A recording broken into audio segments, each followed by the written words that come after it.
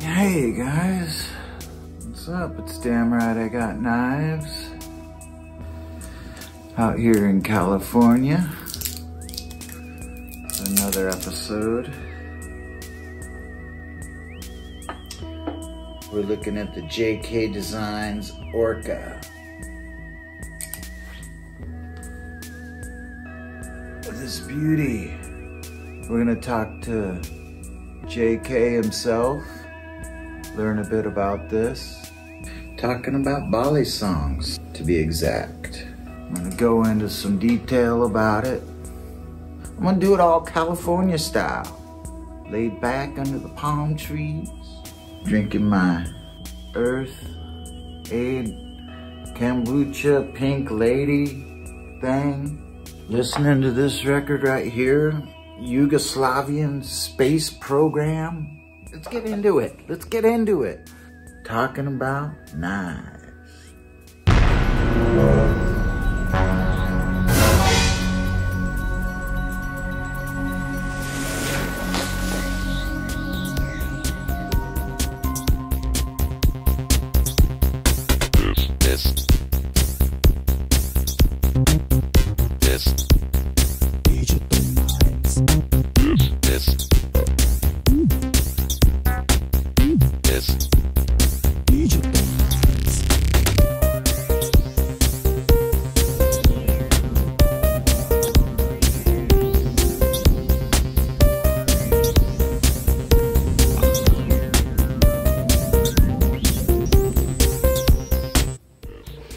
This knife here is one of the most beautiful knives I've owned.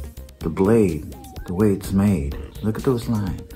It immediately attracted me to it. I was so attracted. Speed channels, even the way Orca's written on it, it's just beautiful. His logo on the other side, JK. The pinless design, this colorway is exactly what I wanted. I wanted it to be like an Orca. The white enamel in the center, black. I mean, it really does look like an Orca, like an Art Deco Orca. And it flips amazing. It makes these great sounds.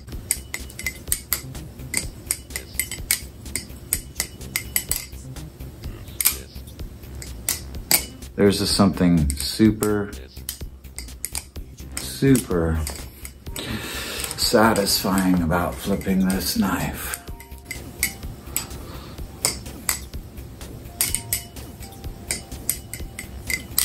The weight feels almost perfect. The grip of these handles and the ends for choker fans. Oh man. It just really is impressive. S35 VN steel. Oh, God. I gotta change my diapers. Anyway. Yeah, really nicely done. Just an amazing work of art, but completely functional and one of the best knives I've ever flipped. I reached out to Julian at JK Designs and asked him a few questions. He was kind enough to answer them, and I appreciate that. Let's hear what Julian has to say about the knife, about his company. We're gonna talk about all this. We're gonna look closer at the knife, stop looking at me, and we're gonna look at the knife, and we're gonna talk to Julian, and thank you guys.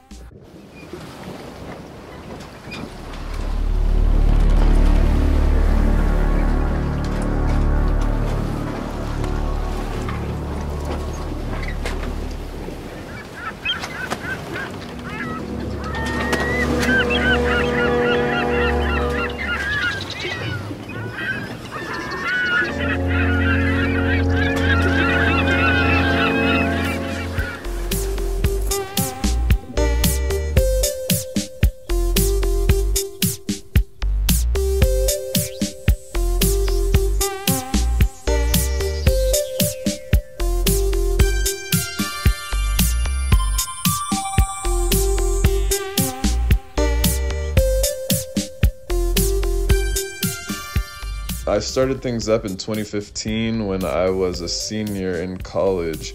I was studying industrial design and was just kind of bored and wanted to make some stuff and see about selling it. So I was kind of into the EDC community at the time, and I designed a little Nuck bottle opener deal and started producing those with a water jet guy. Started up more designs, and eventually I realized I was paying this water jet guy way too much money, so I decided to put it towards a CNC machine.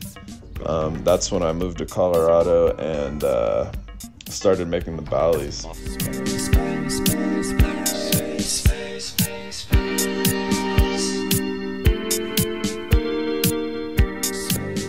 I took a lot of influence from the Grimsmo YouTube channel. I would watch a lot of their videos and tutorials, and it was just really interesting and fun to watch. So that was a good influence. I got Chris Reeves Sabenza was my first pretty nice knife, and when I got that, I was just super into trying to make a knife, and yeah, so that was a really good time. And then when I got to Colorado, I took some influence from a knife maker here, Nick Swan, who helped me figure out my CNC machine a little bit. So he was a good influence, and just a really nice guy in general. Cosmos. Cosmos. Cosmos.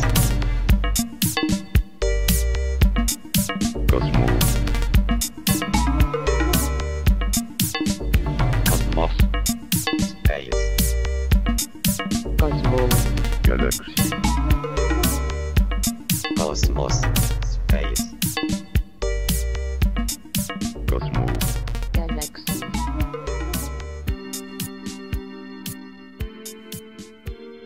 Everything that I've put out has been made either in my dad's house before I moved to Colorado or in my house by me.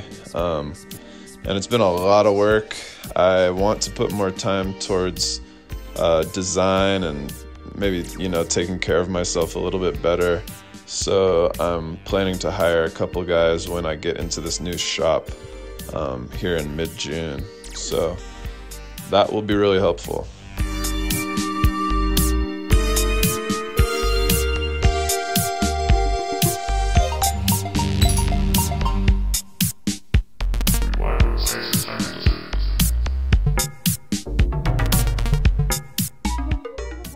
The Orca blade milling, that is a CNC toolpath that is done with a ball mill.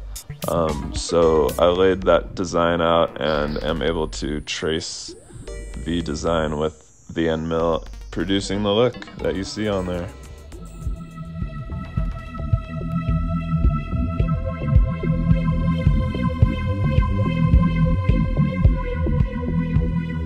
The pinless design and the other aspects of the Orca, that stuff was all done just trying to make a knife that flipped really well, that was really solid and wouldn't need very much maintenance. So the pinless stops are kind of an evolution of the work that was done on the Monarch.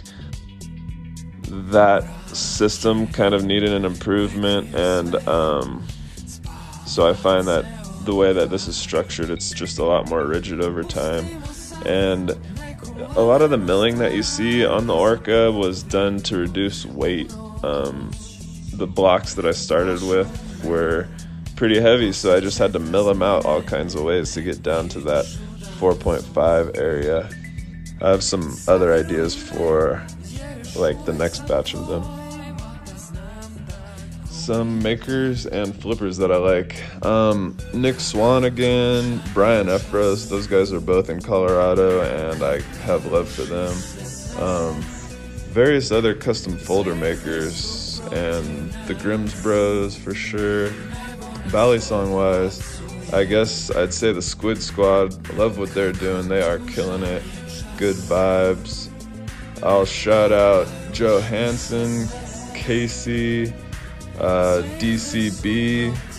Yeah, I love all those guys, so I guess keep an eye out for what they're working on. And flippers, let's see, I'll go with Seiji, Draven, Ash, Joff, and that Igor kid. That kid is super cool. And Bali's Gin kills it. So yeah, thanks for the questions, man. Later.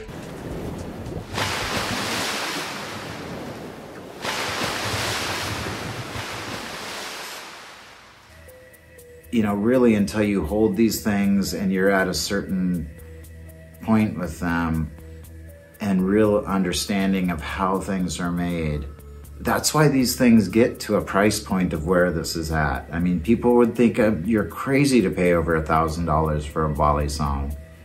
But when you flip this and you flipped others, I mean, there's so many great knife makers that are much cheaper than this that flip great, but this is limited to 200. The materials, the art, the craft, the flippability, everything about it, to me, justifies its price.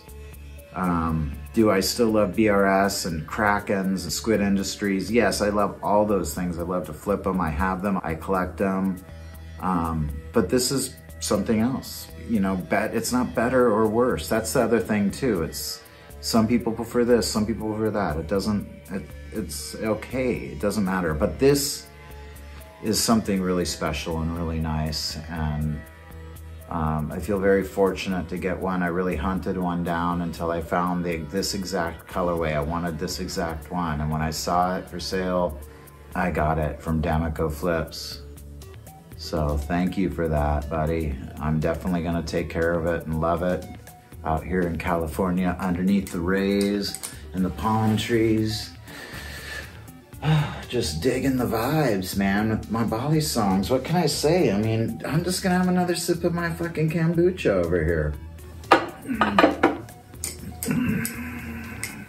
I don't know. It's just makes me feel good, man. I feel like jumping in the pool with my Orca.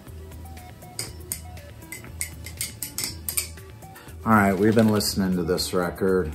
So black, you can eat it. Oh, yeah. It smells like Serbia, like Yugoslavian vinyl. I love it.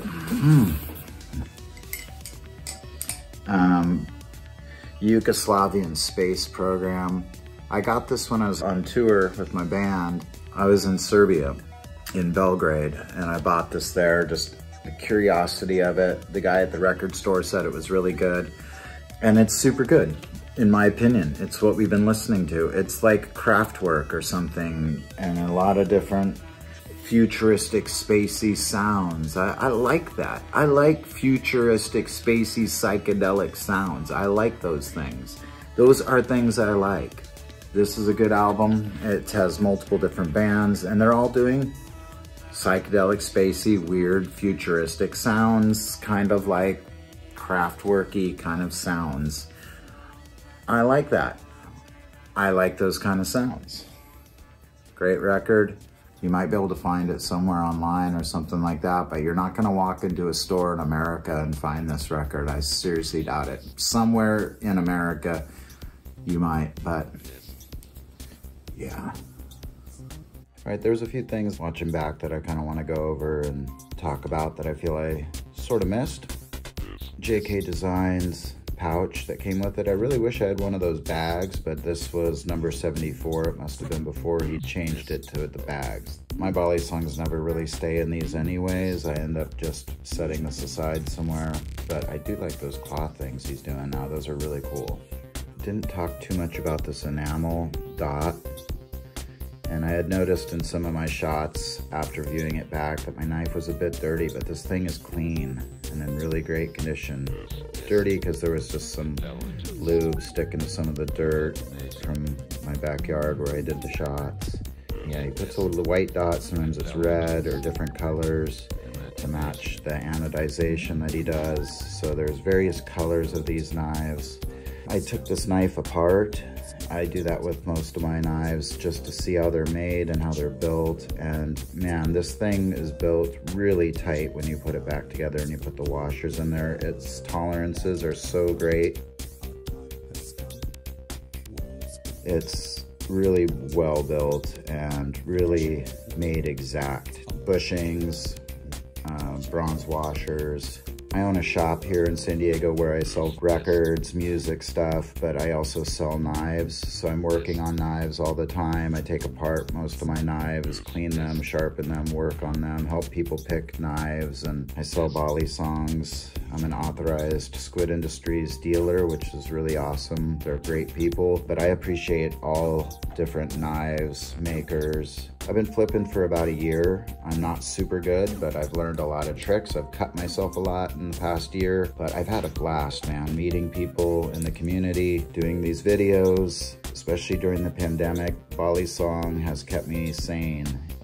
Kind of opened a door that was locked deep down inside of me somewhere. So really love the knife community, the Balisong community, really having a blast with it. But I'm only as good as I am. I keep improving all the time, and it just consistency, practice, learning new tricks. I've ended up with quite a collection of Balisongs and pocket knives, throwing knives. So I appreciate it all. It's kind of how I come at this, is just as an enthusiast, but now lucky enough to be able to sell them and work with people.